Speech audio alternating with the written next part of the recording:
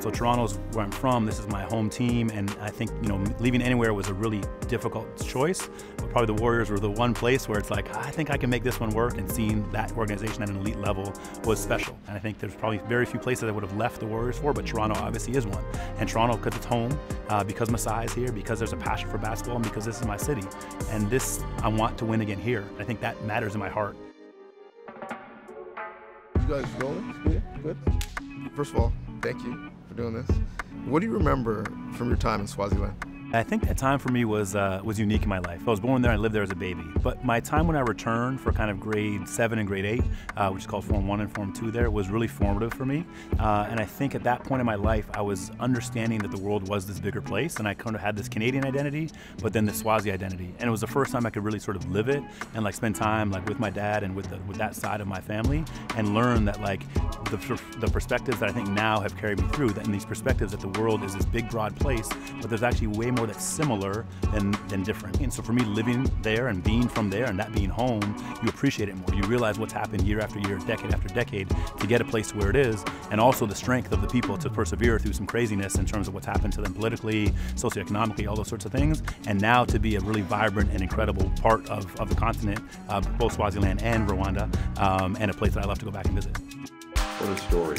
They're going to teach local kids how to play basketball and older players how to coach, part of a program they run here called Concrete Hoops. You decided to take your time to be philanthropic and start Concrete Hoops. Why? Yeah, I think that I love basketball, I love people, and I loved Africa. And I think for me, how do I combine and merge all these things? And so me and some high school buddies decided, well, let's run some basketball camps. But it was about like, how do we run a program that allows athletes, kids, to use this sport to become better? To me and my high school friends, it was like, we've all benefited from basketball.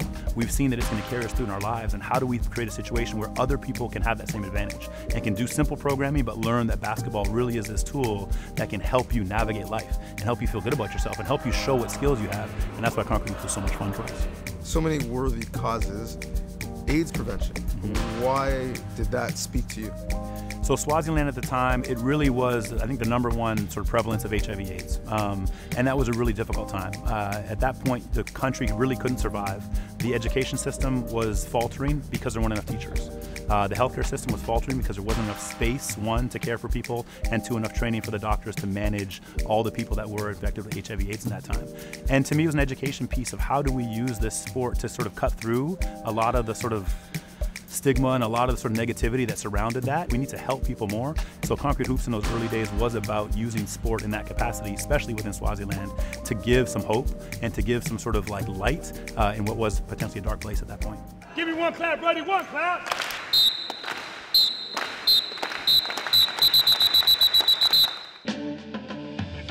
Giants of Africa. What's your relationship been like with the foundation over the years?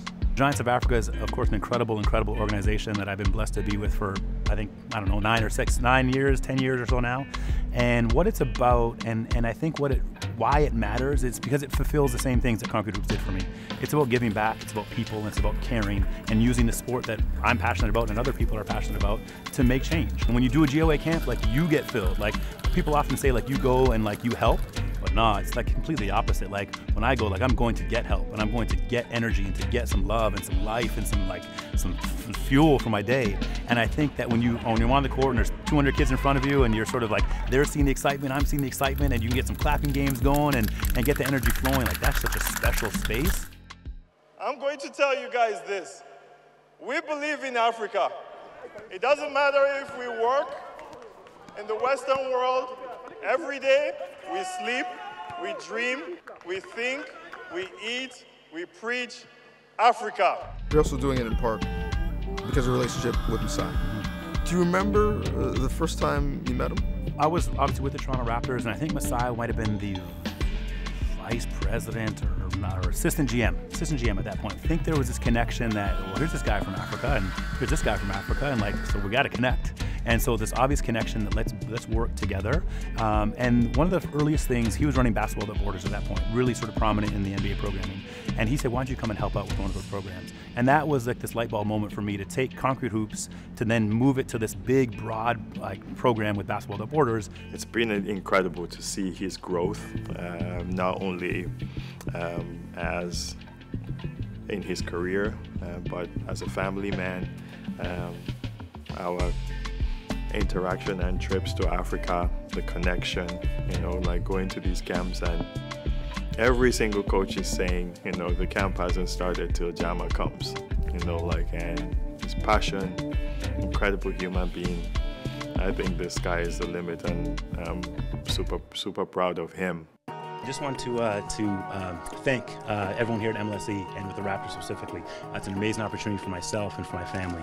We are really looking forward to this, to be Mississauga, to coach the 905 team. What's that experience been like for you to work from players from the ground up to the point where they're established names in the league? I love working with young people, young players, and seeing their journey. And to me, it's never singular. It's never like one workout defines what that's about. It's like over the course of 6 months, over the course of 20 games, over the course of 2 years, or 10 years down the road, where do they grow? And like seeing that joy for me is really important. You always want those guys to play well and to do well because you've connected with them as a person first, and you've known who are their families, what motivates them, what are their challenges in life. And working that through and being able to support people on their journey the way I was supported in my journey, that's what matters.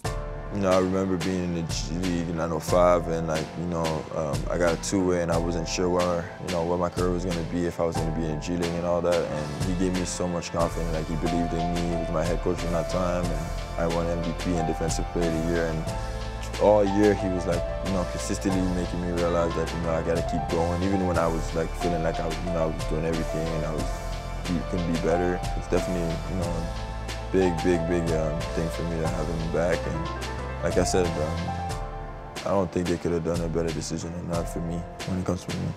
Lastly, if someone watching this could learn one thing from your journey, your story, what would you want it to be? Wow, that's a really good question. I think that each day you just need to approach the day with the right attitude. And you're not really sure where that's going to go. And sometimes, like, people have bad days, and I think that's okay. But I think if you approach it with the right attitude, you can work your way through that bad day and make it a slightly better day.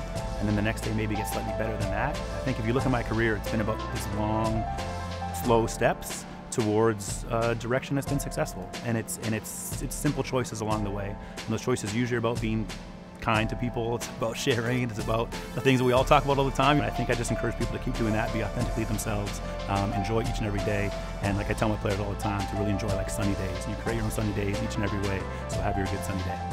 Well, both in Canada and on the continent, there are so many people who are happy for your success. So thank you for making it a sunny day for all of us.